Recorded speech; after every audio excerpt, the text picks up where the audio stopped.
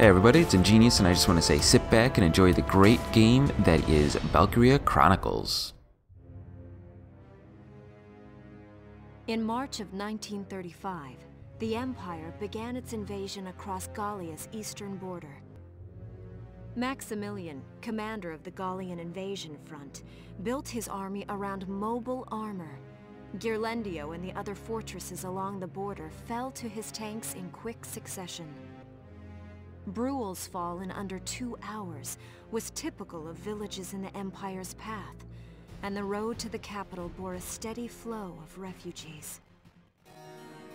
Randgries, Gallia's capital, a town secure and stable since ancient times. Within its walls stood the castle Randgries, and within its unicorn spire resided Cordelia, Gallia's princess. Supporting Gallia's policy of neutrality was a system of universal conscription. Under it, all schools required military training each year. In the event of a war, citizens were then drafted into the militia to defend their country.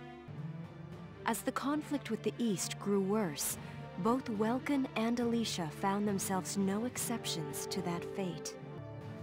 Thank you for watching. I'd appreciate it if before you go you could take a moment of your time to like, comment, subscribe, and share. Thank you very much.